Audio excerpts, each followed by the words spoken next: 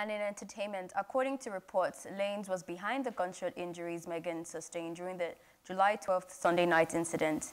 There are reports that Canadian rapper Tory Lanez was the person who allegedly shot Megan Thee Stallion, who sustained injuries from gunshot wounds on her leg. Tory fired the shots from within the vehicle while Megan was outside trying to leave. There is a video and the police are investigating. This is a case of a man physically harming and abusing a woman, the source revealed.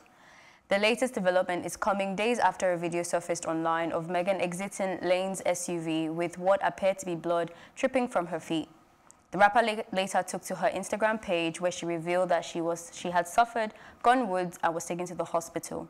Police pulled over Lane's SUV and found a gun, which is why he was booked for carrying a concealed weapon in a vehicle.